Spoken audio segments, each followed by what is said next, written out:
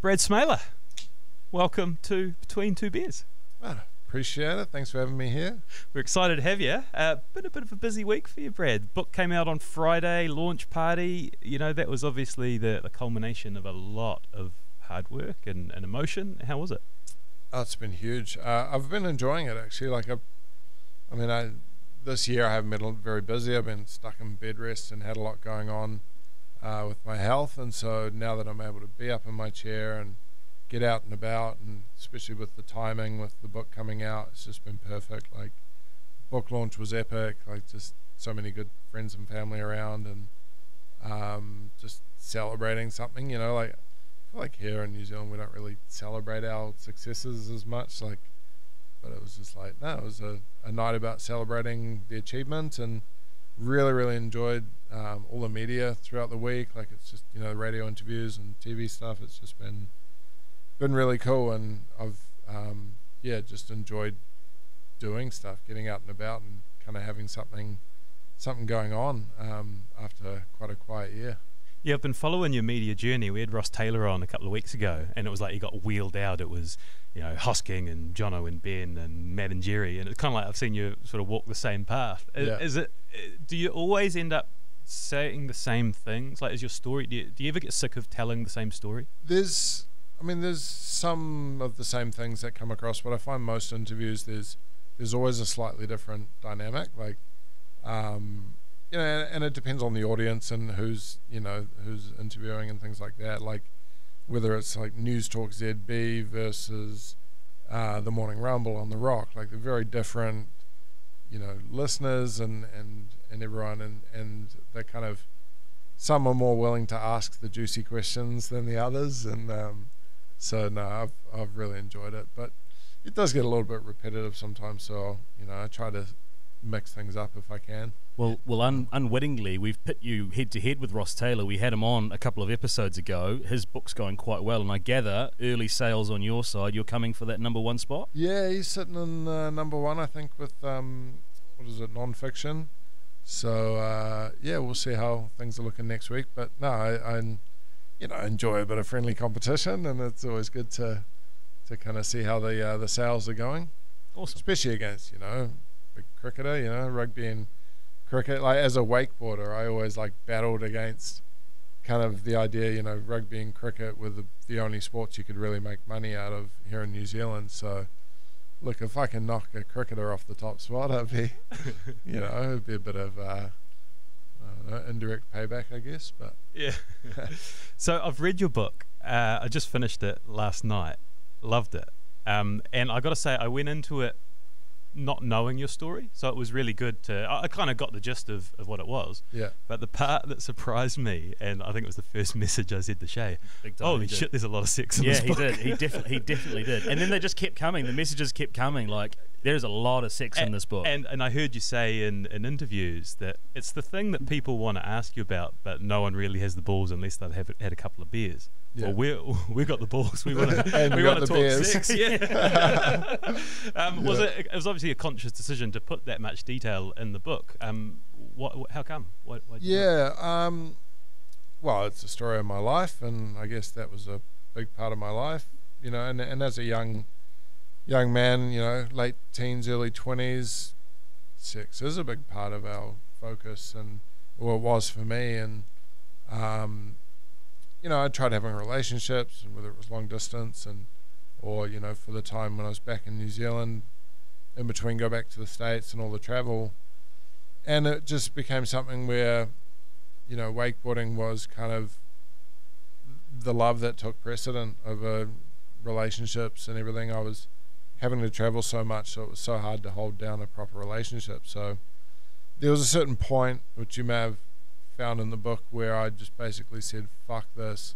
Like, I just had a breakup, you know, I was trying to make things work, and I was like, fuck it, I'm going to be single, I'm going to enjoy it, I'm going to, you know, like, try and be, you know, I don't want to be labeled as a player. So I was like, if I'm honest, and if I'm like, hey, I'm leaving at the end of the season, we can either hang out or not, that's up to you, but I'm just putting the cards on the table.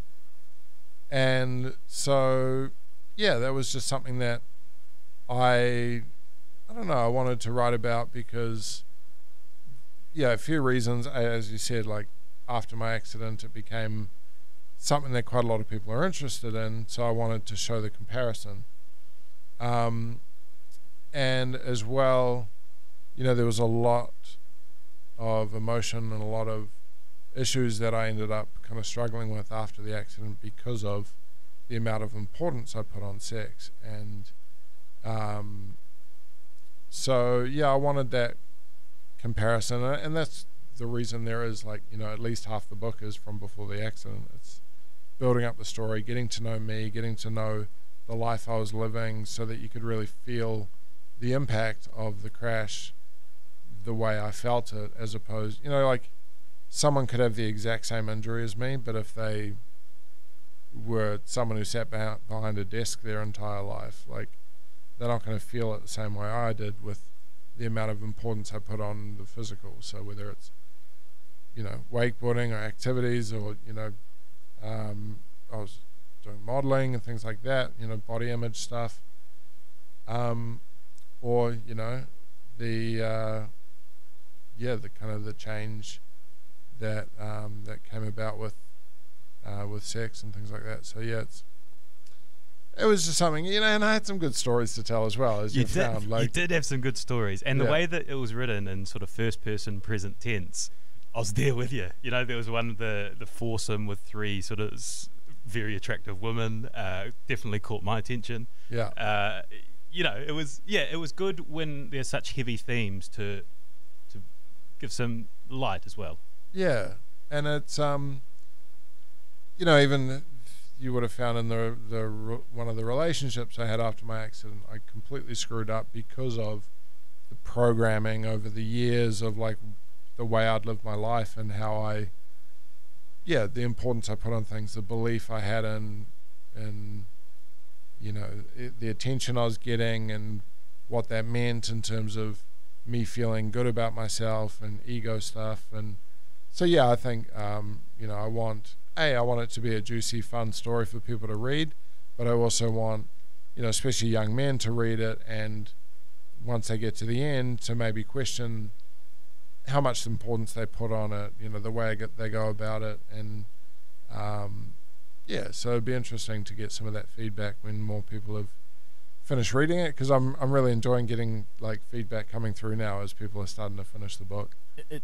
It's not just young men; it's older men as well that are reading it and reflecting on the way that they the way that they interact and the importance that they put on things. And I do want to, while we're throwing bouquets, I want to throw another one. Just the way it's really visceral, the way that it's written. Like, the words jump off the page. I could anyway, genuinely feel your anxiety and your angst and the things that you grappled with. And I think it was really important to put that front half in to really understand the struggle and the process that you went through at the back end of it. It really humanizes it. And regardless of whether you have an injury or not, those thoughts live with people in everyday life. For sure. And I was questioning. I was like, you know, obviously the book's not small. It's maybe a little daunting to pick up off the shelf in the bookstore. And so that was kind of, I'm like, have we gone a bit too much with the whole story from beforehand? But then again, you know, I've read, like, Andre Agassi's book, Open. I've read Scar Tissue. I've read actually not that many books before writing my own one. But I found, like, Andre Agassi's book, you know, it's such a big seller and it's a great book. But you know, and it's chronological from start to finish the way mine is. But then mine has that turning point. It has the injury that comes in and the really massive impact that kind of has. So yeah, I just felt like, you know, when I came to reading the final version, I was, you know, it was reading really well, and it was almost like taking one of those sort of athlete autobiographies and just adding in the injury element. So it kind of, I'm stoked on how it turned out, and I'm glad it kind of comes across that way as well. Nice. I want to start sort of painting the picture a little bit, and I want to start for the audience who have never heard Brad Smeele before, which was me before I read the book.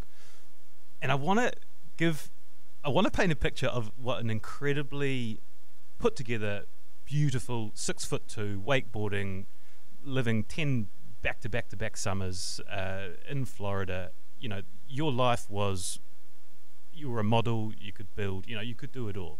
And if you were okay, are you able to just paint a bit of a picture? So the accident happened when you were 27 in 2014. Yeah. But leading up to that in the sort of the year before, can you help set a scene of what your life was like? Yeah, so I'd picked a niche sport, which was quite challenging to make money in. Like, if you're winning all the contests, then you can make a decent living. But I dropped out of school a year early and took off to the States because, you know, Orlando, Florida is the mecca for wakeboarding. And yeah, I had some good results, but I wasn't like the top guy that was winning all the events. And over the years, you know, I had some injuries and some ups and downs, financial struggles, and it really just became, I don't know, it was a struggle to earn money in it, but I was so passionate about it that I was like, every end of every New Zealand summer, back to the States, regardless of how little amount of money I had. A lot of the times I didn't actually have any money saved. I was just like, cool, I paid my credit card off, now I can start taking it back up again. I was going to ask, was it like a hustler's mentality, like a proper, like, I'll just do what I can to live the life that I want to live? Yeah, I mean, you know, you even seen in my book, like, I was selling baggies of weed, and, you know, like, and even, you know, doing manual laboring. I even did a topless waitering gig for a male stripper friend who I met, and like, just anything that I could do to earn money. Modeling work was great because it was great money, and it was not that difficult. Just turn up, take your shirt off. But yeah, I was really struggling to actually make a living out of the sport. But, you know, regardless of blown knees and shoulders and everything else that, you know, surgeries I had to go through, I was back there every US summer and pursuing the dream. And in 2013, my board sponsor, Ronex Wakeboards, they bought a property just outside of Florida, 210 acres, 2 private lakes, and it was like, all right, team, here's your new training facility. But the funny thing was, it was, for that summer, our whole team became manual laborers. Like, that was your job as a team member of Ronex, was to get out to the lake as much as you can and help build it into what it became, which we all loved to do it. And especially me, I was all about it because, I mean, I'd never had a wakeboard boat growing up. Like, we had like a bayliner for a while, and these boats are, you know, back then were $100,000. Now they're like $250,000 to get one of the boats you need to be able to compete. And you know, so I'd never had that. I'd never had the opportunity to just go build what you want.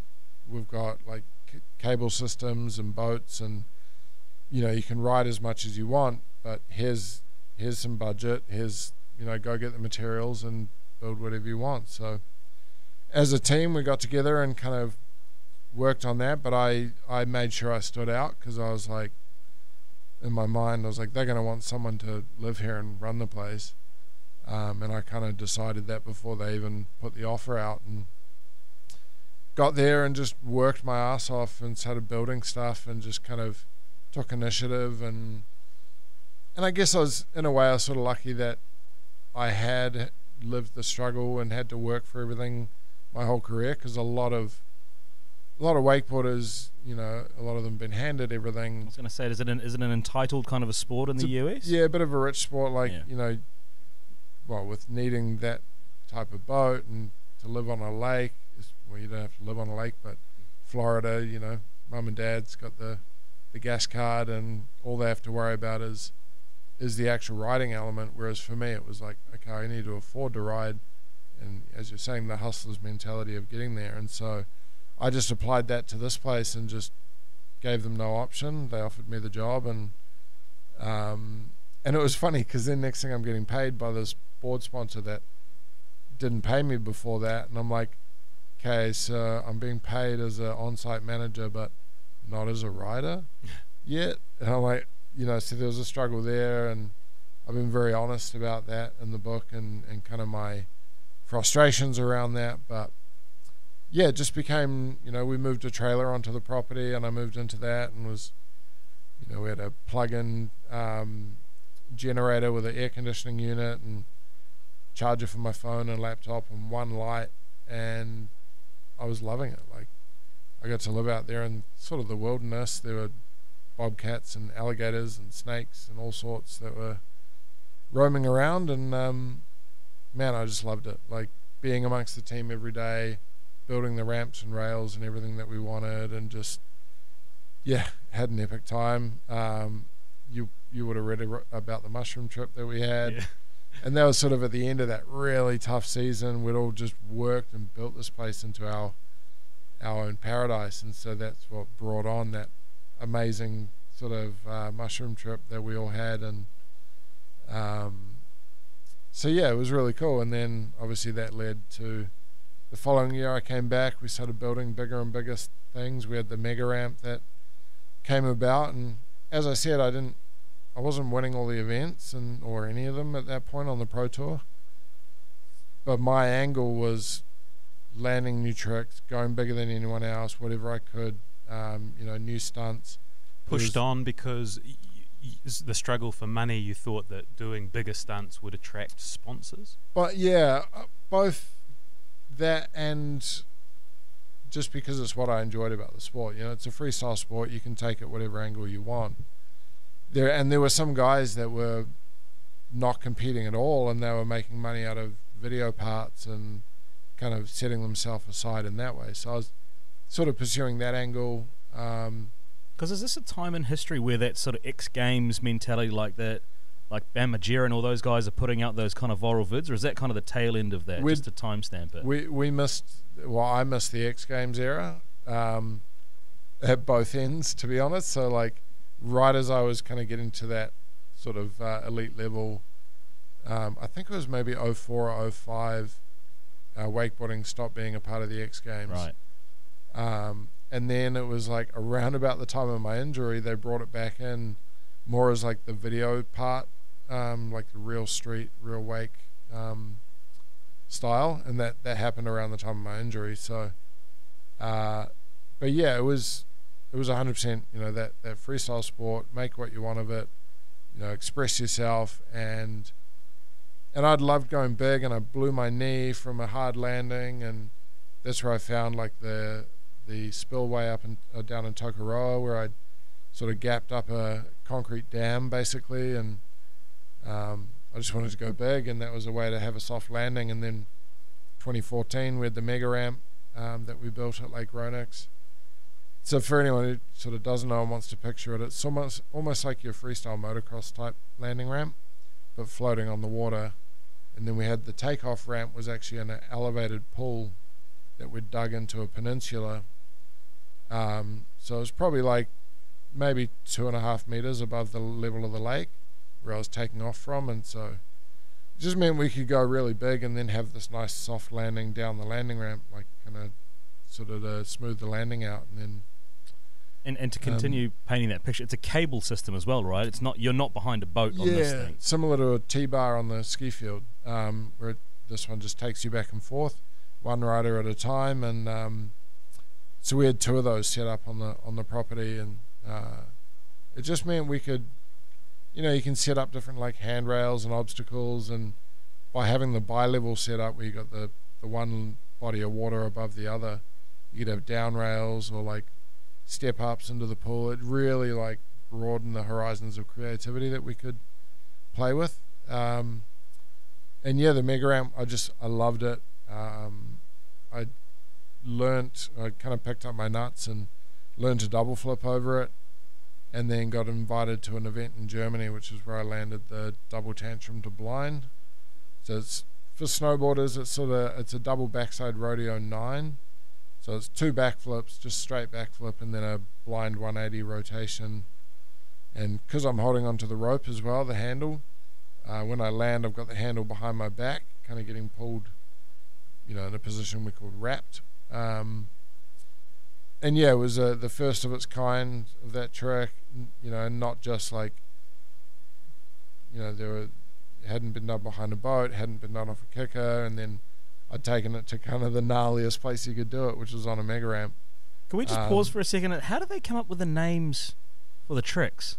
Like a double it's one of those things, like you land it, you get to name it whatever the hell you want. Is that right? Is that how it works? Yeah. So beforehand, you're like, oh, I'm going to do a double flip, and then I'm going to land this, and then you land it, and you go, that's a double tantrum to blind. Well, no, so the name tantrum is just a straight backflip, so it was already an existing one in wakeboarding, and to blind and everything. It was sort of, it was the existing name. I just was the first to do it double. Right. But then you get like some people, they'll land a new trick and they'll call it the $1 billion baby, or like, there was one of the boys, Shane Bonifay, landed when he was young, landed these new tricks, called it like a Tootsie Roll and a Dum Dum, like naming after American candy. And then when you're thinking of these things and you're like is it just like this? You're sitting around going, I'm going to do a double flip and then I'm going to do this, and people are going, whoa, okay, yeah, right. I like is that kind of how that manifests itself, that conversation? There was a little bit of that. I mean, I don't know about the trick names because I've never named a trick. Like I could have named the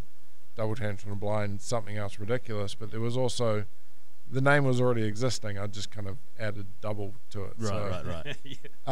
But no, as a team, it was quite cool. Like we're especially with Lake Ronex when it came about, like that just brought us all together so much closer as a team.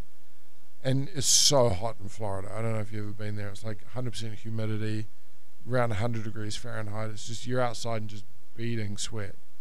So we'd have the air conditioning cranking and stop for a lunch break, and we'd all go in the trailer and chill out, smoke a doobie, come up with ideas of stuff we wanted to do and things we wanted to build, and it was really cool just bouncing those ideas off each other and having that camaraderie. And so that's where those couple of years, 2013, 14, were kind of the most fun years of my career in that sense. And I think it's because I'd found a home.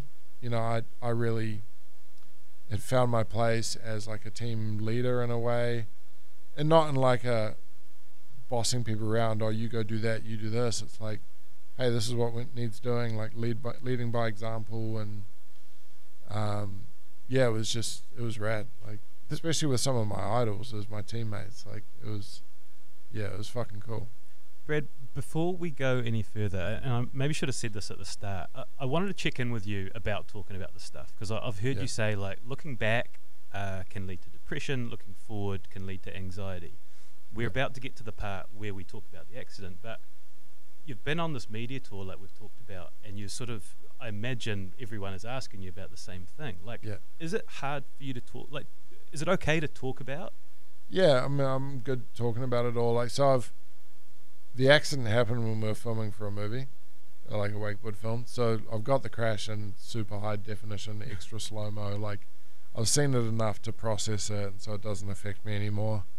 And same with talking about it. There might be the occasional thing that gets me a little choked up just because of, it could be talking about my mum and like what I put her through, and certain moments where it's kind of still draws a bit of emotion. But no, I'm happy talking about it all. It's it's good. I enjoy it, and people are interested by it. So it's such a bittersweet thing to hear the romance that you talk about it with now, and knowing, spoiler alert, like knowing how it ends up. It is like to Stephen's point, like I admire your courage in talking about that, because a lot of the time we bury away the difficult things that happen in our lives, and we don't want to deal with them. So it's amazing bravery, dude. Thank you. And I think that's a big part of the book and my story, and what I want people to gain from it is the power there is in vulnerability. And opening myself up, and my whole story and putting it out there is quite a vulnerable thing to do. And it's funny because what I found with social media, I think it was my most liked post on social media for a while, I don't know if it still is, was when I posted about shitting myself. It's like the strangest thing, like but people admired that vulnerability of going, hey, this is a reality of my life and how it is and how it's been. It's like, I think there's a lot of power in acknowledging and owning those parts of our lives. And I guess that's kind of where the book title comes into it as well, is yeah, it's around that. But before, that's jumping. But Well, ahead of where can we hang around in there for a second? Because again, Stephen and I were talking about this in the lead up to it. Is that just your, like, to your friends and stuff? Is it you just a normal dude? Like, you just, like me and Steve talk about, like, Steve shit himself outside his house like a couple of years ago. Had some bad food in Hamilton. Came home late. Didn't want to wake his wife and kids up. So slept out. I'm going full detail. I'm going full detail. Hey, you got my permission. Yeah. Like, slept outside. It was pissing with rain. Like, basically upset stomach. Shat outside between the house and the garage. Knocked on the door. His wife opened up. He shit all over himself. Came in for a shower and then messaged us all the next day, telling us all that this had happened. It's sort of a similar process, right? Is that what it's like with you and your mates, that you delve into these kind of details so nice icebreaker there, mate. Yeah. No, we obviously we joke about that sort of stuff if it happens, and as you say, it can happen to anyone. But yeah, it just sort of became a part of the things that I was dealing with my injury, and would happen quite commonly. It doesn't happen as much. It hasn't happened in a few years, which has been nice. But no, there was a point actually, and again, it's in the book, where I was at a friend's wedding, and or before the wedding, and me and one of the boys were chatting, and he asked me how I was, and I kind of glazed over it, and as we all do, start talking about what we've been up to and this and that, rather than actually the real question is, how are you? And so it was after that we really, so me and this friend, he doubled down on the question. He'd asked it once, I glazed over it, he went, no, but how are you? And we sat and chatted for quite a while, and both shared some stories, and the things we're going through, ups and downs. And since then, we've actually, all of us as friends, have opened up a lot more, and we're just more willing to have those conversations, because sometimes it just takes that first one to realize how powerful it can be. And and we got to lean on each other as mates as well. It's something that we, as you say, we can push that stuff aside and be a bit blokey, and I don't know, I just think it's something that as men we need to get better at, is just talking about the real shit, even if it is real shit. This ep's going to go all over the show, so I was going to try to keep it in a linear, but I'm just going to ask what I'm thinking of right now, and it's that you have the same brand, you are the same Brad that you've always been, so you want to be treated the same. And it got me thinking, I was talking to Shay about how we were going to greet you when you came here, right? Because normally we would shake your hand when you came in. And I read in the book that one of your friends introduced the sort of the head touch as your new the head bump as your new greeting. So I was thinking, well, do I do the head bump with Brad? Like, would you want strangers to do the head bump with me? And I bottled it. I didn't. I sort of just stood there and sort of waved you in. Yeah. But like, when you're like, how would you like people to receive you? I think if people are comfortable doing that with themselves, then I'm all for it. With the head bump, that usually with guys it's head bump, kiss on the cheek. With girls, like, sort of just for me it was a way to connect again with my boys. We used to like do the old slap pound kind of thing, and it was just such a habitual thing that it just felt odd not being able to do it. So for a while there, I was kind of discouraging the head bumps during COVID times. But, makes sense. But no, and it's kind of, you get different ones. Like, I don't know, I think someone that I maybe don't know as much, like generally they'd probably come in from the side, and it's sort of like a side-on bump. If I haven't seen like a good mate in a while, like if someone who's like a real close mate, they'll come in and like grab the back of my head and like force their forehead against mine, hold it there for a second. Like, even be like, chat while they're there. Oh, good to see you, mate. Sort of almost like a hongy kind of greeting. But yeah, there's different versions of it, or different levels based on kind of how well I know someone or whatever. But yeah, I'm all for the head bumps. Okay, next time we see you, we're head bumping. Yeah, for sure. Yeah. Yep. I think we've broken that. Yeah, now. we have. Yeah. Nice. If it's okay with you, I will get us back to what happened. In as much or as little detail as possible, with the double tantrum to blind. Yeah, so as I said, I'd landed it in Germany. We had footage of it like at the Red Bull Rising High event, which I landed in practice but not in the main event, so I ended up getting fourth, I think. But we were filming this movie called Prime, which was like the biggest filmmaker in the industry at the time. He's the type of guy that'll have like helicopters filming wakeboarding, like, and drones flying out at the same time. Like, he just goes full on with it. And so we had been given the opportunity to do a Lake Roanoke section for our team, and we'd already filmed most of it, and it came down to like one more day of filming. And because most of the filming had happened before I went to Germany and landed this trick, so I was like, okay, I got this new trick. It's going to be the banger that just closes the section. And so it was that Sunday morning, 6th of July, 2014. The team got there, and we like started riding, me and one of my buddies, Dino, and we were kind of taking turns, swapping out, and then I was going for the double tantrum and blind, but sort of warming up into it. And even like my double tantrums before that, like I wasn't getting a super clean landing. I didn't feel as on as I was kind of hoping, but I was like, oh, it's the last day, struggling for sponsorship. I'm 27 years old. I need to make an impact. Like, even though I've landed this trick already, like I need it to be the final banger in this movie, and like sponsors will love it. They'll, I'll start getting paid. So I was like, okay, I need to land this. And then after 20 minutes, and starting to actually go to blind on them, kept falling over my heels and getting grazed up on the surface of the landing ramp, and just getting so frustrated. I was getting so close on a couple of them. And then I went for the next one, and because I was falling back over my heels when I'd land, I cut a little harder, and I pushed off the ramp a bit harder to go bigger, because I was like, okay, just a little more time will allow me to get over my toes and land a bit more solidly. And then I'd learned to double flip by doing the first half of the first flip real fast, open out halfway through, and then just kind of cruise the second half of that flip. And then it means that I know I have enough time to do a second flip and commit to it, pick up the nuts and go. And so yeah, I kind of got, that was my bailout point. Like, so when I was learning it, but also if something felt wrong, I could let go of the grab, open up, not do the second flip, and kind of ride away all right. And I'd done that a few times. And then this one, I think the combination of cutting harder and pushing harder, and then when I bailed out, it was like maybe a split second later than I should have. And the combination, I just straight away was like, oh fuck, like this is not going to end well.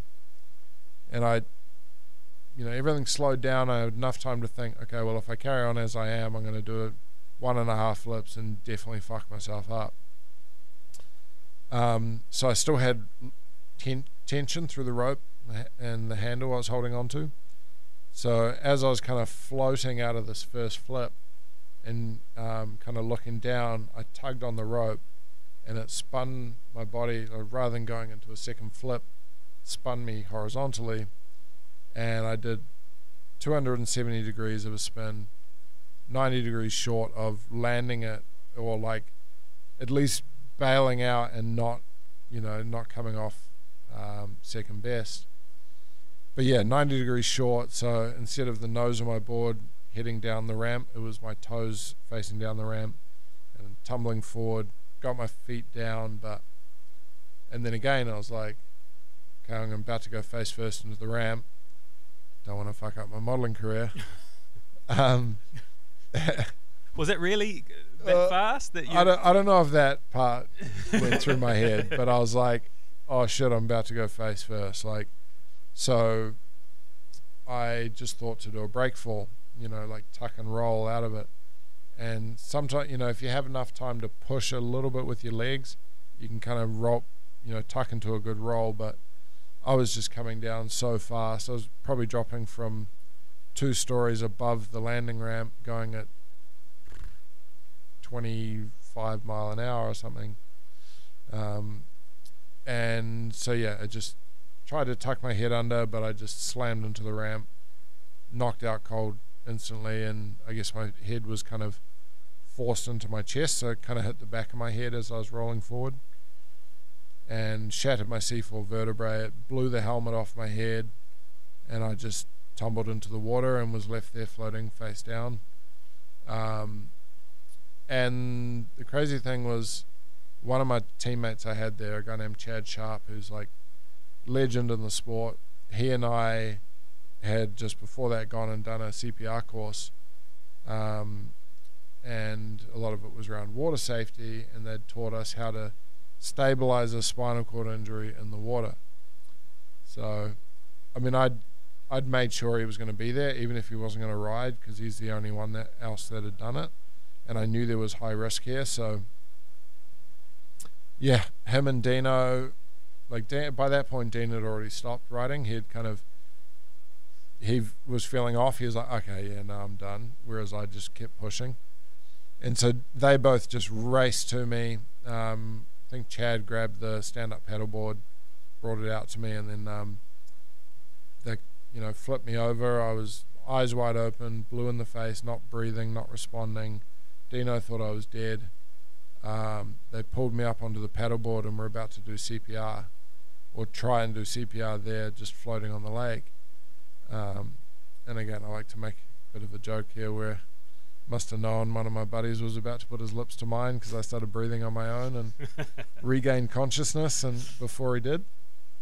And then, yeah, that's when it was kind of mayhem. Like in my head, I was reflecting back on a previous like minor injury I'd had where I'd gotten whiplash and paralyzed for 30 seconds or so. And so initially I'm like, it'll come back, just relax. And then by the time they got me to the shore, I was like, where's my board? And they're like, oh, don't worry about it, it's still here. And then like 2 minutes later, oh, can you take my board off? And they're like, we already took it off, dude. So like I just didn't know what was going on, couldn't feel anything, trying to move, couldn't move. First responders got there, the local fire department, like record time. I don't know how they got there so fast. And then that's when they kind of cut my life jacket off me and put a neck brace on, put me on a backboard, and then that's when I heard Chad on the phone, hey, we need to bring in the chopper. I'm like, don't you bring in that fucking helicopter, like it's going to be so expensive. Because I had no insurance. I'd just gotten a visa to go live there for 5 years, and so I was starting to look into insurance after my travel insurance had run out. So yeah, and then it was just hectic, like a lot going on. The helicopter came in and they flew me off to the ICU, and I've got like a week blank after the MRI at the ICU, which I remember, anyone who's had an MRI, they tell you, oh, this is going to take a while. Make sure you lay still. I was like, fuck you, dude. Come on. Oh, man. So, okay, now we're into post-accident, Brad. And the 8-year journey has been incredible. Like the roller coasters that I've read about in the book, and the way that you've managed to train your mind to get through it and get into a place which is incredible. Like the light and the enthusiasm and the joy you have for life is like, I'm really looking forward to getting to that. But if you will, in those first few weeks, when you kind of came out of your blackout, I guess, and you were able to process what it meant, where was your mind then? I mean, at first I thought I was in some chick's room I'd gone home with from downtown and drunk too much and didn't remember where I was. And then it kind of all caved in and crashed down on me that, the reality of what had happened. And at this point, I'd gone through a 9-hour surgery to piece my neck together. I think they put a cadaver vertebrae in, so they borrowed it from a dead person, because I just destroyed my vertebrae. And, a couple of rods and plate and 14 screws to hold my neck together. On a ventilator, I had pneumonia. So there was a lot going on. Getting, everything through a feeding tube through my nose. And I wanted to die. I wanted to kill myself. I just did not want to continue. I was like, this is fucked. Like, I've completely ruined my life. I've ruined everyone's life around me. It just was so heavy that, yeah, I didn't want to continue. But I was in this situation where I was like, even if I wanted to kill myself, I can't. Like, but then it's sort of a catch-22 where it's like, if I could move my arms and hold a gun to my head and pull the trigger, I wouldn't need to, because I've got enough movement to feel like life would be worth living. So it was this weird sort of, this weird place to be in. But it may have taken a week or so after that, gradually I was seeing all the messages of support coming in. My family were there. The wakeboard community were, there was some fundraisers and stuff that were starting to get organized. And so all of this stuff going on, I was like, okay, maybe this is worth fighting. Was that the flicker of light that you kind of held on to? Was this the external support from people? Yeah, it was that. And there was the other element was when the doctor told me I had a 1 to 2% chance of ever regaining upper limb function. There was the other part of me that was like, fuck you, I'm going to prove you wrong, even though I kind of haven't. But that was a driving factor for me as well. It was like, say I can't and I will. And then as well, I had a sort of a girlfriend at that point. It was a weird one. Like, we were hanging out, and and I'd gone to see her, and we'd spent a bit of time together, like leading up to the accident. But we'd already established right before it that it wasn't going to work, because she lived in a different state. Things weren't lining up, and kind of just got to the point, just being mature about it. Okay, this isn't going to work. Next thing, I get smoked in an accident, and she rushes to my bedside and, I want to be with you, I want to have your babies, I want to come to live to New Zealand, move in New Zealand and look after you, and blah blah blah. Told me everything I needed to hear in my most vulnerable state, which was amazing. It helped. She was the angel I needed at the time. But then a couple months later, like, that fizzled out, and before I even came home, that had ended. She was religious, right? Is that the one that you were sort of had the differing beliefs when she was wanting to pray for you, and you were saying, well, no, if God's done this to me, God's a dick? Yeah, pretty much. Yeah. and that wasn't the main thing that separated us. It was because I was open. She can have her thing, I can do it my way. We can kind of find a mutual ground of, okay, maybe it's the same energy of some sort, love versus prayer versus whatever, putting out good vibes. But it was more, I think what it really came down to was she wasn't willing to move from where she was. Obviously has her family and things like that, and it's understandable. I didn't really expect her to just uplift everything and move to New Zealand and come and be with me, and especially when she'd already decided she didn't want to move a couple of states to be with me as a 6'2" model pro athlete. Yeah. Like, why would she move to New Zealand to be with me as a quadriplegic? Like, it's sort of, I felt like her intentions were good. Like, it was coming from a good place. It was coming from love, but she just hadn't thought it completely through into how committed she really was to the words she was saying at the beginning. And I, from the very beginning, when she came in hot after my accident, I was like, really? Yeah. Like Right. I fucking love that. Like, this is great. This is like the girl I wanted is telling me everything I want to hear. Yeah. But really? Like, There was it's quite well documented, because I think Sunday sent a TV crew over at the same time, right? So you've got TV cameras in your face as well. Like, that must that whole situation of dealing with processing life-changing news. You got cameras here. You've got, like, man, that's an overwhelming situation to be in. I mean, even before that, we'd had an interview or a story. It's an American show. It was quite big. Can't remember what it is off the top of my head. And we'd said, like, or my family had said to them, hey, look, unless we agree to it, unless he's in the right frame of mind, we're not going to do an interview at this point. And then they just cheekily came in and started asking me questions and stuff, and I was just like, come on, guys. I wasn't in a great place at that point.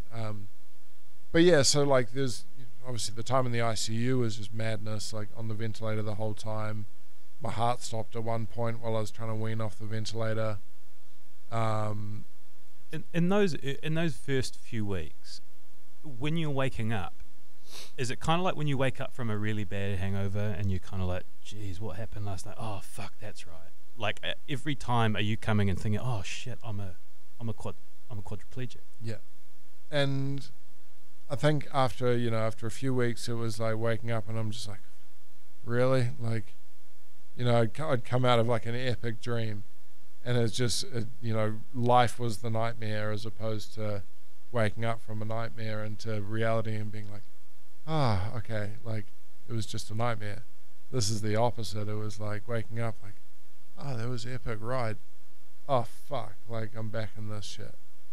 And there'd be like the 5 a.m. the X-ray guy would come in to X-ray my lungs. I'm like, what the hell are you doing this at 5 a.m., dude? Come on, like. So there was just so much going on, and just such a wrestle mentally as to whether I wanted to continue or not, and just whether I wanted to or not. I had no option at that point. It was just like every day, this is what you're in for. And then it started with some physio, and I was so unwilling to really even give that a go. They're like, okay, try move your arm. I'm like, I'm trying. Like, I can't try any harder than I'm trying, no matter how many times you tell me to try. And it just felt like as much as I wanted to give it everything, there wasn't that first tiniest little bit of movement for me to build off. So I felt like there was just nothing to even start from. But that's when they'd start getting me out of the bed and sitting upright again, which my blood pressure was just fucked at that point. I'd pass out, and there's just so many different things that were going on. And then we finally, I'd weaned off the ventilator, or tried a couple times, and then they ended up, after my heart stopped the one time, they stopped letting me try to get off the ventilator again, but they gave me a speaking valve in the vent. So it meant, because like they cut a hole in your neck and it goes down through the tracheotomy, so it goes down through into your lungs, and they inflate a balloon above that point so that the air just doesn't rush straight out through your mouth. So it meant I couldn't speak, couldn't eat, couldn't drink. And then they put the speaking valve on, and so that would let air. They'd let air come in through the vent, but then they'd deflate the balloon so it would come back out through my mouth. So I'd have to like learn to control the air pressure that was being pumped in, as opposed to like opening my esophagus or trachea to breathe in. It was like I'd have to close it off to allow the air in, and then I'd have to open it to let it back out. Like, I don't know, it's just a weird thing. It was almost backwards breathing. Yeah, counterintuitive. Yeah. And but I was able to speak again, and then they finally like let me start eating again, and then I got moved to the Shepherd Center, which is up in Atlanta. There's a big spinal unit there, which I was so lucky to get a scholarship to be there, because that would have been $300,000 US probably. Because you're too fragile at that stage to medevac back to New Zealand. Yeah, so they put me on a little Cessna type medevac plane to get me up to the spinal unit, and then that's where they basically gave me the goal, which again for me, that's all I need. Tell me I need to do this to achieve that, I'll fucking do it. They just said you need to do 18-hour days off the ventilator for, I think it was like 6 days in a row. I was like, all right, cool, a goal, let's do this. So I started building up my time off the ventilator again, to the point where I think it was 16-hour days, but then I was pushing it to 18 hours because I just wanted to be able to keep speaking with my girlfriend at the time. And was that the competitive side of wakeboarding that helped you? Like, did that sporting background help that part of your recovery? Yeah, for sure. That, and like just the physical, like just the rehab. It was what I was used to. I'd blown my knee. I'd gone through rehab for that before. I was used to it, and it was just give me a goal, give me a target, and you know, I'll do what I can to get there. Was that bringing you a sense of like, was there anything bringing you joy at that point? Like, was talking to friends or seeing social media people like writing about you, or was it all just sort of doom and gloom?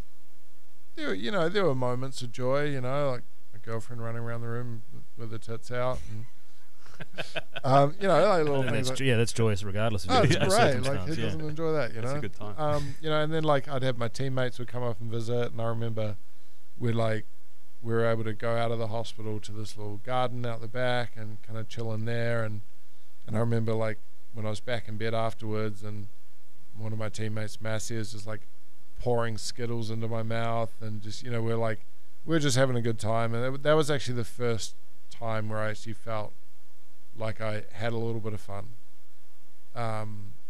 with them coming up and seeing me. And then there's one of my other buddies would like bring me I think he got through a friend like some THC oil, some actual medical oil that had come in and just like squirt some onto a bit of candy and just like, pop it in my mouth, like when my mum was like there hanging out or whatever. Like, but it was just something, you know, it's just a little tiny sense of normality amongst the chaos that was going on. I think this is a good time to ask, because I didn't actually ask at the start, but you talked about your girlfriend running around with her top off. When you're having sex when you were at a place when you could, he's got the balls to ask the questions now. Was that? Yeah, I've had my beer. Yeah, and I know the answer to it, but I want to hear you talk about it, because you really described it really well in the book. And it's like, well, a normal orgasm is a 9 out of 10, and the feeling of first entry might be a 7 out of 10. So sex for me was like a 0.2 out of 10. Pretty much. That's what the feeling is for me. So, and I was blown away to actually, I was like, oh my God, I feel something actually pleasurable below my level of injury, because other than that, it's just pain constantly. So right now, it's like a 2 or 3 out of 10 pain in terms of like pins and needles. Like, you ever do where you go from like ice cold water into a hot tub and it just burns? It's like a freezing cold burning sensation. It's like that at all times for me. And then you throw in all the other pain that I get from like the catheter that I've got in, or, you know, the bowel issues I've had recently, and there's not a lot of good feeling below my level of injury. And so to get that 0.2 out of 10 at 2%, like, that was just that was really cool. It gave me something to be, you know, to focus on in those moments where I was really struggling, you know, having sex as a quadriplegic. I couldn't move, I couldn't reach up and touch and grab and, you know, change position, do anything. Like, I was just a spectator, laying there, and like, I'm like, okay, so at least it gave me, like, visually I could enjoy that, but mentally at first I couldn't enjoy it, because it was just constantly comparing it to what it used to be, and so this is not what sex is supposed to be. And so yeah, that was a tough thing to to sort of come around to, was more just steering my focus toward what I do have, what I do enjoy, what I am grateful for, as opposed to constantly comparing and going, it's not what it used to be. I can't do this, I can't do that. So yeah, nice. So okay, so this is where it gets to the really inspiring part, and I'm glad we needed to paint the picture to get here. But the next 8 years, or maybe 7 years, or whatever the time frame is, there's been setbacks. There's been constant you just were in surgery a few months ago. But like I said, you've got such a positive outlook on life, and you've got there through these tools that you've created for yourself. And I know that you were focusing on that 1 or 2% to get your limbs back. You did that 7 days a week for 3 years. You fought for it, and then it was a setback, and you didn't get it. And then, but you have managed to get yourself. I'm sort of rambling here. I'm trying to figure out what I'm going to say.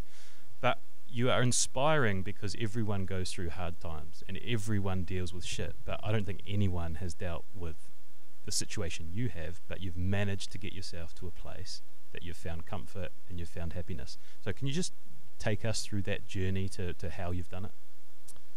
Yeah, so it was, after being in that spinal unit for like 3 months, I think, got back to New Zealand, was straight back to our spinal unit here, which is a pretty miserable place. I think any spinal unit is really. And then it wasn't until like February that next year that I moved into my own home that, you know, was already wheelchair accessible and everything. It was already built for someone in a wheelchair, or at least modified for it.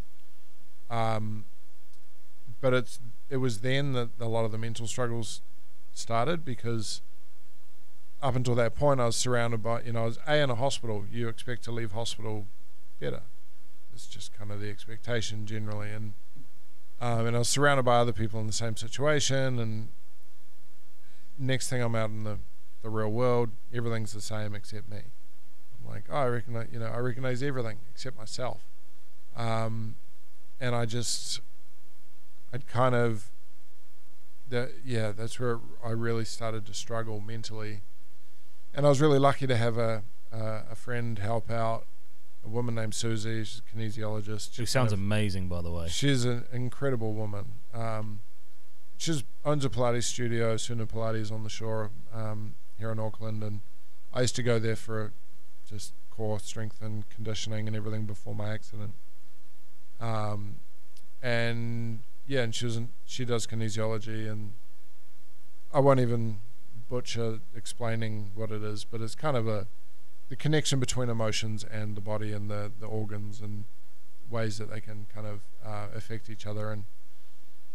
And so she came and just started like chatting with me, and we were just kind of working through whatever issues would come up. First with guilt, you know, the way I could barely look at my mum in the eyes, and just seeing the pain kind of reflected back, and then, you know, inadequacy issues and feeling like a burden. And how long did it take to build that trust? Was it instant, or was it a little bit of give and get? It wasn't instant. The first time, like, she came in and we chatted, and I was like, okay, you know, this is great to talk about, but sort of like I didn't feel like she was the one to really be talking about it all with, until she shared with me that she had been through her own shit, her own really massive struggles, and that was through losing twins and childbirth. And so, you know, I can't imagine what that would be like, and obviously very different situations, but obviously very similar in terms of the impact it would have on you. So that's when I was like, okay, maybe she knows a bit of what, you know, what the struggle is. And just as we were kind of chatting each time, and she would, you know, open up some, you know, give me some wisdom that she would share about a certain topic, and some of it was a bit too, like, bit of a leap, and I was like, I don't, like, I get it, but I don't know if I can apply it.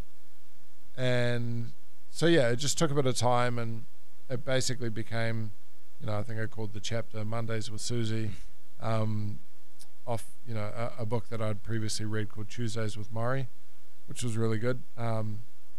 And so yeah, she'd come and just chat with me, and she'd come over and wouldn't even try to like draw anything out. It was just like, hey, what do you want to chat about today? And I would just go into whatever shit I was dealing with mentally. And so it was a long process. You know, I had the physical rehab to focus on, but then after 3 years of full-on physical rehab and not really much to show for it, that's when I felt like I was kind of at the lowest point where I got to. Like, and Susie had been teaching me all these things, but I was just still struggling to apply a lot of them. And I ended up back at the spinal unit for some pain issues, and I was going to be there for 2 weeks. I was like, okay, no social media, no distracting myself with anything. I'm going to sit with the shit. I'm going to figure it out, because I'm not happy. I'm not okay, and if I continue like this, I'm going to continue to not be okay. So it was like, okay, I'll, you know, sit there, and first day I was there, I just cried a lot. Everything felt so unfair, and yeah, and I just started like feeling what it was that I was going through, what the issue was. And Susie had taught me to sit with emotions and not push them aside, and try to learn from them. And so that's what I did while I was there. And is your process exactly that? Just feeling what you feel? Like, do you feel it and go, okay, what what led to this? Like, what was I thinking? What was I doing? Was I mindlessly scrolling social media, which a lot of the time it was. If I was seeing my friends like wakeboarding and having an epic time and I felt like I was missing out, or, you know, looking at like women and ex-girlfriends, or, you know, girls that I hooked up with in the past, they're now getting married or having kids, and I just like, it affected me so much, until I learned that it has nothing to do with me. A lot of that stuff, it's, you know, that's not in my current reality and what I have control of. And so a lot of what Susie was teaching me was around presence, because leading up to that point, with the physical rehab, I was trying to get back to where I used to be. Looking at the past, going, that's where I need to be, trying to go backwards. And so that's what kind of steered me into that depression. And yeah, so it was more about just kind of, I think that time at the spinal unit, those 2 weeks there, was to like process everything. And I kind of came to the realization that the main reason I couldn't take on all these learnings Susie it was teaching me was that I hadn't taken on the first one, which was acceptance. And again, it was all around what I believed acceptance was, which was, I thought everything around what I assumed about being a quadriplegic was like, life's going to be miserable, no one's going to want to be with you, you're never going to have any fun, yada yada yada. So that was what I thought I had to accept, which was not the truth. It was, I just need to accept that this is where I am now. And the future is what I want to make of it. So, yeah, and that's where the switch kind of went from, okay, I'll take this on, and I can and try and like take on these learnings that she's teaching me. And it was like, all right, I need to stop focusing on the past. I need to stop looking back. Got to stop focusing on what I can't do, what I don't have, all these sorts of things. And what I don't like about my life. Start focusing on what I can do, what I do have, what I'm grateful for, what the possibilities might be. And that's where, you know, I started looking, going, okay, like, what can I do for fun? Like, you know, and even at that point, I'd had a girlfriend. I'd had another girl fall in love with me that didn't even know me before the accident. Gorgeous, gorgeous girl. Amazing, you know, beautiful human. Where did you meet her? Just at a housewarming party. A friend brought her along, and it was just like a very natural, authentic meeting. And I, you know, in the place I was, that was right after I moved into the house. So I was like 8 months out of an injury, out of that injury, and I didn't think, you know, I was like, I met this gorgeous girl. I'm like, cool. You know, in the back of my mind, I'm like, would have hooked up with her before, but it's not going to happen now. And then next thing she said, you know, was like, hey, I want to, you know, let's meet up for coffee. And then she started coming around, and, you know, would come hang out, cook at dinner. And then next thing, yeah, it kind of progressed. And again, like, I won't ruin the story, but I screwed up, you know, several options and relationships and stuff back then. But I really had to, the whole process was learning to love myself again.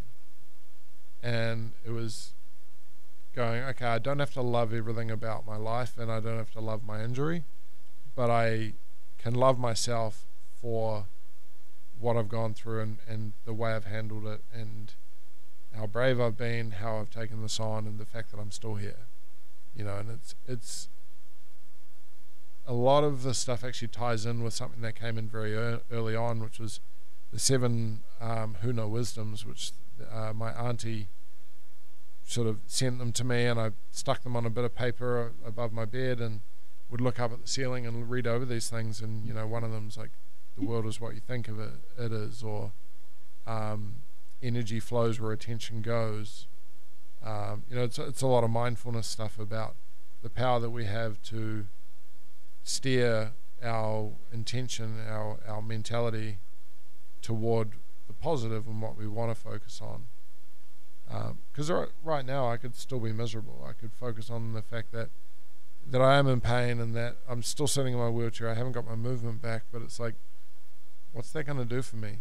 And it's not bringing anything positive to my life. And you know, I've learned that I've got the power to kind of steer my mind to toward being grateful, toward being toward the things that I love. And it's like you've turned yourself into a Zen master, right? You've got this tool bag of things that have just allowed you this new outlook on life. It was funny. Susie told me, she's like, maybe one day you won't even need to learn. You'll just won't even need to walk. You'll just float everywhere. You'll just guru float. And, but yeah, totally. It was like it's about like having the tools there to apply to the situations. Have you heard of a guy called Hugh van Cuylenberg, an Aussie guy? He's put out a book called The Resilience Project. I've heard of the book. I didn't not the name off the top of my head. So his 3 things are gratitude, empathy, and mindfulness. And listening to you speak as I've heard you before, reading what's in here, like the principles are totally the same. And that book just resonated with me so much. And I think, fuck, even like my own, like I'm listening to you talking, I'm thinking of my own situation. I'm going, fuck, like he's so right. Just be grateful for like what you've got and where you are right now. Don't fucking worry about. And that doesn't mean that we can't like pursue big things and go after what we want, and and like even with being living in the present and not getting too far into the future, and like we can be dreamers. We can still like push for things and dream up new things that we want to do, but it's not. It's about like making it a goal, not an expectation. If we expect ourselves to be anything other than what we are, then we're going to be uneasy and not at ease with how things with how our life is. And so it's really about having the tools to bring on, because I've said this a couple of times in interviews, but it really is about like happiness is not a destination, it's a journey. And to expect, we're almost like brainwashed and led to believe that if I get this, I'll be happy.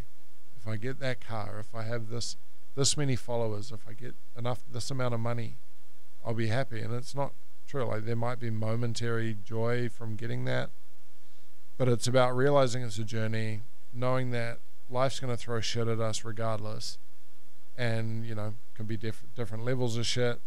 Obviously, I'm going through sort of the higher end of that, but at the end of the day, like it could be the loss of a loved one, you could lose your job, could be financial struggles, could be anything, and even like health, like cancer.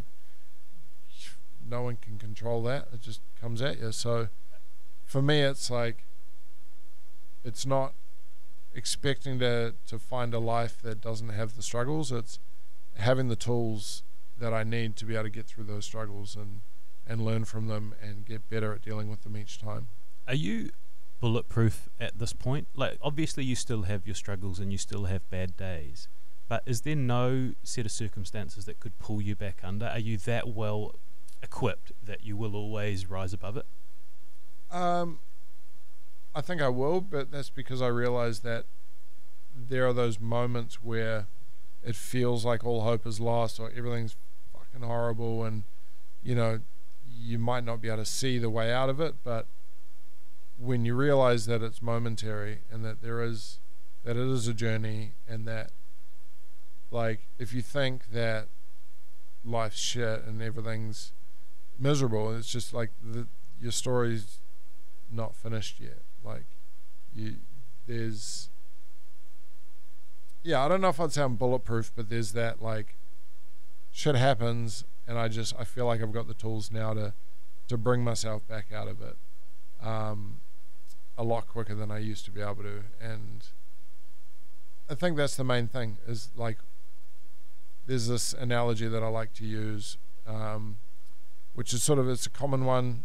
You can almost do it right now. That glass of water that's in front of you, if you're holding that in your hand for 30 seconds or a minute, it's fine, there's no issues. A few hours, your arm's going to get pretty sore. If you hold on to it all day, your arm's almost going to feel pretty much paralyzed. You probably won't barely be able to lift it. And they say, this is the usual analogy, is that, okay, the weight of that glass is your stresses and worries and emotions and all the shit that's going on in your life that you're holding on to. And that analogy usually ends about there, and it's like, oh, you just got to let it go. If you're holding onto a glass and you let it go, it's going to smash all over the ground and leave another mess to clean up later. or if you just put it down, you still haven't addressed it. It's still sitting there. It's still an issue. All those weights and stresses and worries and everything still exist. So this is where I kind of took the analogy a step further. How do you benefit from that glass of water? You fucking drink it. That, it gets rid of the weight and you get to process it. So same with all the stresses and worries and emotions. If you process them, if you drink them in and sit with them, then the next time that issue comes up, the next time you have to deal with something like that, you're better prepared to get through it. Like if and that's where also in the book we talk about belief systems and everything. It's trying to understand what the issue is, where it comes from, and a lot of the time how bullshit it is. And it's just something that we've built up in society to mean something huge, but maybe it doesn't mean anything. And metacognition is a huge part of that, which is just our awareness of our own thoughts and emotions. So like if something happens and all of a sudden you get an emotional reaction, to just take a second to go, now why was that? Why did I respond that way? And if you dig deep, it might even go back to childhood trauma. It might go back to something you learnt at school, or something a movie taught you, or there's so much that we've been taught throughout our lives that we can break down and kind of see as something that actually doesn't mean that much. If we, my dad told me nothing has any meaning but the meaning we give it. So that's putting the power back in our own court. It's really inspiring stuff, and I know that your profile is growing as a public speaker, as these sort of with the book and everything like that, because you're so perfectly placed. Because, like I said, everyone's going through shit, but you're right at the top. So by being able to get through it and beat it and talk like this and articulate your message, like I hope people listening to I know people listening to this are going to be touched. Like, have you found that is the best thing that has come of this, your ability to help other people deal with their shit? 100%. Yeah. Because I've been, people present the question, if you could go back and change it, would you? Fuck yeah, of course I would. Regardless, but that comes from two different perspectives. It's like, if I'd have been told right before my accident, this is about to happen, like, you can change it. Of course I'm going to. But like, if I'm in this position now, sure, I know that how hard the journey's been, but I also know the impact I'm able to have on others. The fact that it's, if you look at it from a less selfish way, which, going back and living my life as a pro wakeboarder is a more self-centered lifestyle. That doesn't mean I wouldn't go and do it, because it was fucking epic. But then I also, that's me dreaming up the idea that everything was going to be perfect afterwards and go the way I wanted it to, which more than likely wouldn't have. So I think now, knowing the impact I'm able to have on others, as much as it still isn't a life I would have chosen, it's the best I can, I'm doing the best I can with the life I've got, and that's all we can do, really. And shit, if I can inspire other people and help others, whether they're in a situation like mine or just, going through any daily struggles, like, to me that's a win. And it makes the shit that I have to go through somewhat worth it. It's still a struggle, still sucks, but again, to get that sort of response, I love it after talks, getting to chat with people, especially kids at school or corporate events. I love getting that sort of feedback and just knowing, in a way that's a little bit of an ego thing, to know, I've inspired others, like, it gives me purpose. And it's, but at the end of the day, I think we need purpose to keep going. We need something to drive us, and this book was a huge thing for me, for my purpose. And now that it's done, I've got another project I'm working on, which is exciting. And even considering another book possibly, which writing that, I was like, no fucking way am I doing another book. You got any sex stories left in the locker? No. So that's the idea, is I'm going to write another book. Adults only version. No, the opposite. One that can go to kids. Oh, okay. That can be handed out to kids at school. Yeah. But with the similar messaging and stuff, but just a little more digestible for the younger readers. I was going to say, you like your story, the breadth of people that you're able to reach as well, because it is from kids right through to adults, right? Like, I'd say, I mean, that book would probably be like maybe not so many late kids. teens, mid to late teens. But no, I think that's the cool thing, is there are, especially with the public speaking, I can tailor my talks a little bit based on the audience, and I think just in general, yeah, it's quite cool to be able to reach quite a wide audience, and as much as like the book I think would be more suited for men, maybe let's say 16 to 40 or something like that, 45 even, but I think there's messages in there for everyone, and like, I mean, all my editors and proofreaders and stuff were all women, which I leaned on them for the. Did much get taken out? Oh yeah. Really? Oh yeah. Did you go more graphic? Oh yeah. Yeah. There was more graphic. Were any names changed? Yeah. There were a lot of names changed. Okay. So you were protecting some identities. We won't be digging into who those people are. Yeah, that's fine. But yeah, there was a lot changed. I mean, my original draft was more than double what made it in the book, and that's just because I am now, but I wasn't a writer. Like, I didn't know how to shape a book. I just brain dumped everything. And yeah, we didn't mention this at the start, but you wrote it all with your mouth, with a pen in your mouth, right? 500,000 words on a phone across 6 years? 6 years, yeah. So it was, what's called a mouth stick. So it's just like a stylus that originally it was, each single letter at a time, like a little woodpecker, like, and my neck would get so sore and my jaw and everything. But then Apple thankfully added swipe to text, which made things a bit faster and Are you enjoying writing some of those more erotic passages, knowing that someone else is gonna read them? Yeah. No, I like. You're really fixated on it. Yeah. I'm not asked too many questions, but it is a lot of the book. No, and it's. That was the thing. Like, there's, as I said, there's a lot that didn't make it in, from volume of, like other women I'd written about, and again, it's because I didn't know really what was important and what was, I thought I'd let the editor decide, the ones that kind of added to the story, and it's just like, I don't know. I just was writing, and I just kind of got carried away. And part of it, honestly, like, it was therapy for me. It was like writing a diary. Some of it was never really meant to see the light of day, but it gave the editors the full story to be able to kind of help whittle it down into what it is. And that's the main thing I'm really proud of, is actually writing it myself. Like, the words are mine.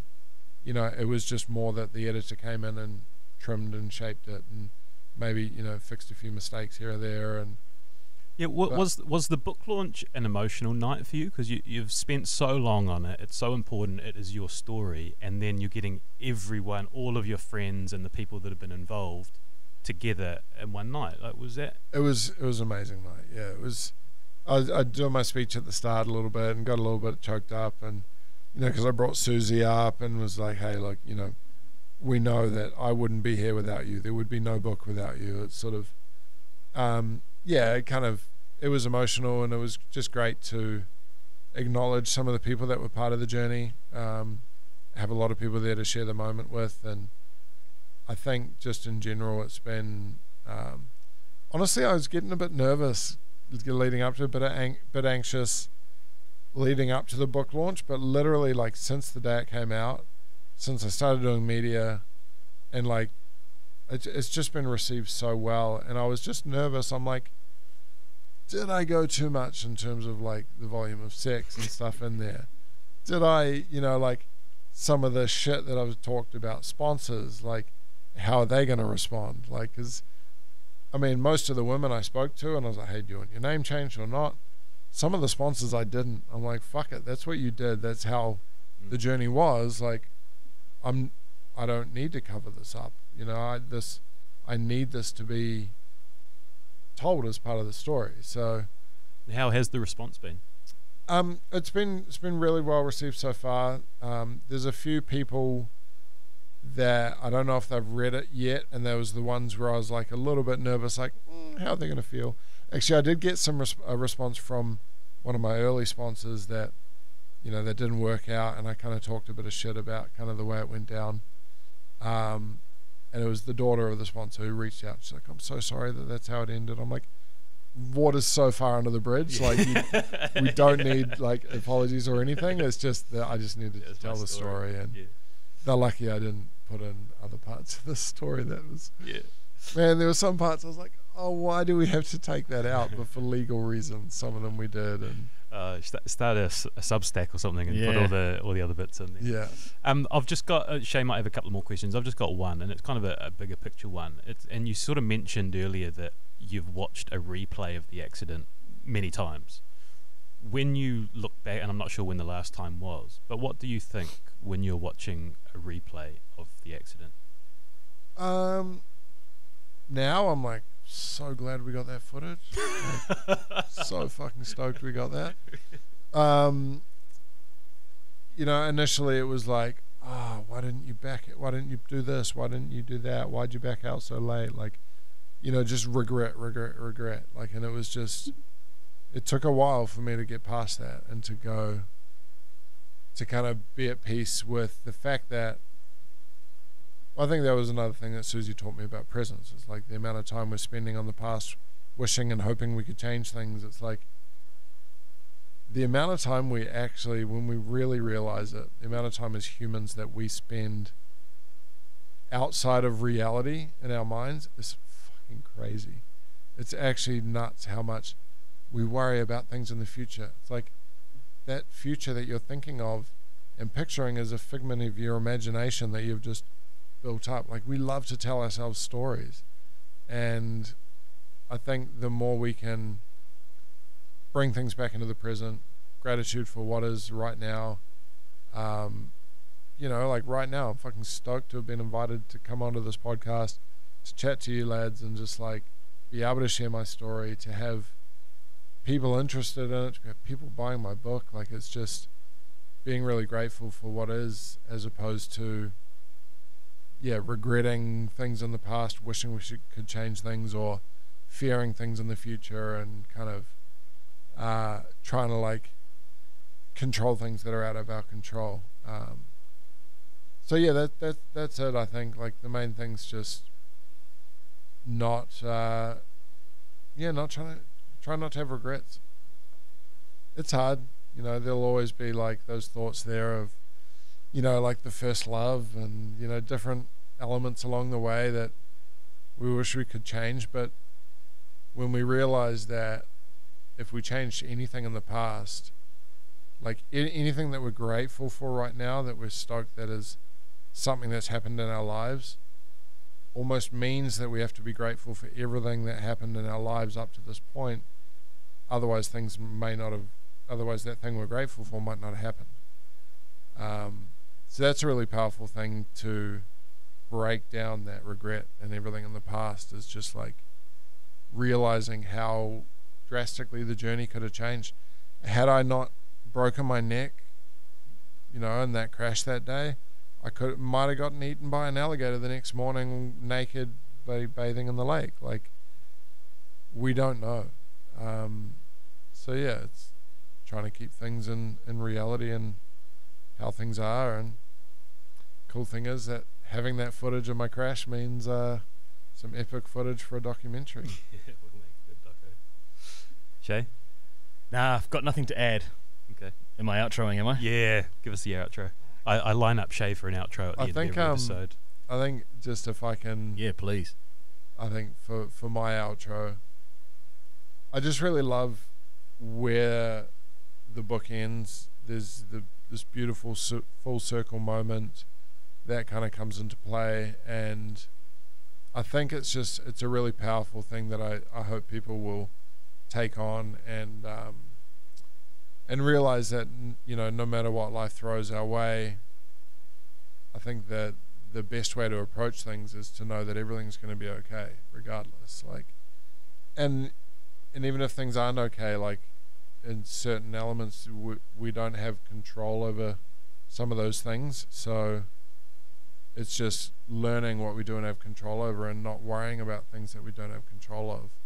And the fact that being told no by a scuba dive doctor, meant that I couldn't scuba dive. Like, that was something I was just so gutted about, but it led me to something that was so much more fulfilling. And I think that's just a really powerful thing for people to kind of learn, is that story of maybe, where we don't know. Like, if you want to look up, it's like a story of a Chinese farmer where his horse runs away and everyone's like, oh, it's terrible, and he's like, maybe, and then the horse comes back with 7 wild horses and everyone's like, that's amazing, and he's like, maybe, and then the son gets bucked off one of the horses trying to break it in the next day and breaks his leg, and oh, it's terrible, maybe. Then war breaks out and they get drafted, but the son doesn't have to go to war because he's got a broken leg. And again, it's like anything in our lives, things happen, and we put meaning on it, and we're like, oh, this is horrible, and it means that the future is going to be like this. We don't know what that terrible or amazing thing might lead to. Like, the terrible thing could lead to the best thing in our lives. It could lead to meeting your soulmate, if you will, or who knows. So it's just like, learn to embrace the journey for what it is, and try not to get caught up in trying to control it. Just hang on for the ride. There'll be people listening to this that want to hear more. Where can they get a hold of you? First of all, read the book, Owning It, Read the book. Ride That Changed My Life. That'll give Brad you Smeele. That'll give you a bit of a good insight. But hey, if you want to reach out, shoot me a message. Social media at Brad Smeele, spelled Smeele. I'm always happy to chat and to answer questions, or if anyone's going through something, or if you know someone who's had an injury, like, send them my way. And don't be scared to reach out. And if you see me in the street, come up, lean in for a head bump. If you don't have COVID. Yeah. Yeah. Mate, I'm really inspired by the book. I'm really inspired by your messages that you've given today.